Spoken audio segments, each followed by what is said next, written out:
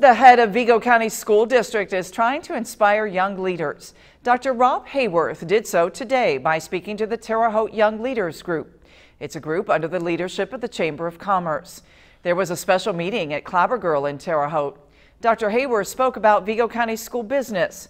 He stressed the differences between management and leadership. He says there are a lot of parallels between running a business and a school system. We're trying to get out in front of our community, talk about the great things that are happening in our schools, talk about the challenges. Vigo County students head back to class next week.